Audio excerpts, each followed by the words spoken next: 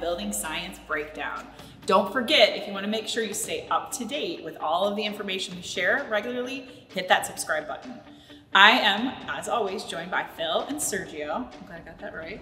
And of course, myself here, giving you guys these regular installments. So we're excited to be explaining to you guys today something that came in as a request, actually. We talk about testing, and somebody asked a question about the process and the testing that's involved. And we're going to walk through specifically these assemblies that we tested last month.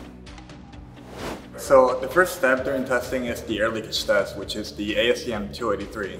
So when we test for air leakage, you do material testing, then you transition into assembly testing, and then you transition into your whole building testing.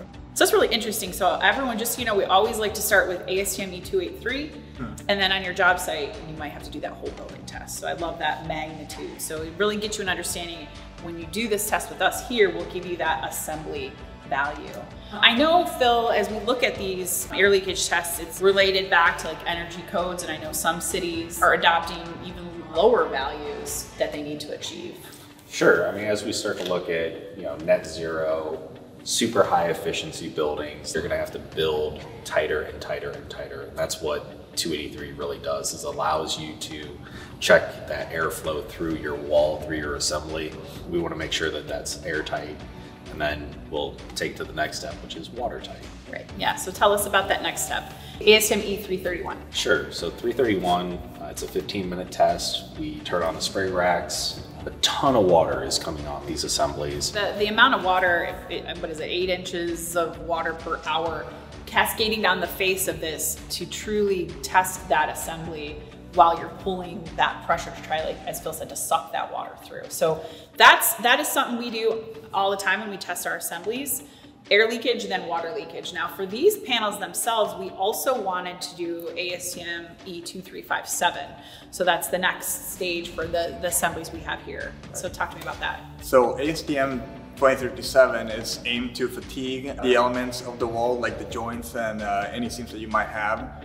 You're putting the wind gusts, you're doing different cycling, 1,000 cycles at 1,000 pascals, and then wind gusts at 1,200 pascals. Yeah. So why would we do that, the 2357? What are we trying to do?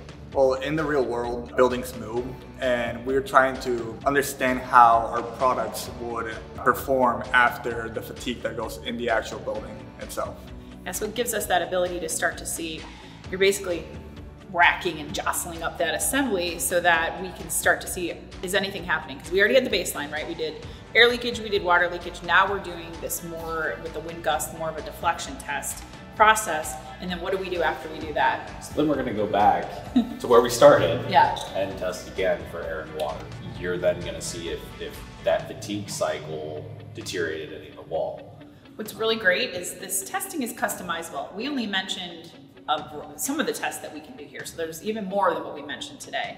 But what we really want to be able to do is sit down and talk with you and find out what performance needs does your structure have, depending on where you're building it, what use it has, and how many stories it's going to be.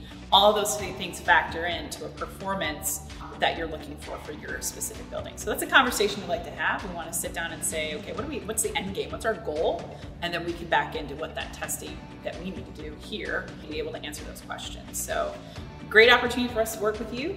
So if you have something like that, please reach out. But as always, hit that subscribe button so that you can stay up to date with us on a regular basis. And for now, we'll see you next time when we bring you more information as to what's going on. Thanks for watching. What did you think of that episode? Leave a comment down below with your thoughts, and don't forget to give us a like. Are you interested in seeing more content like this?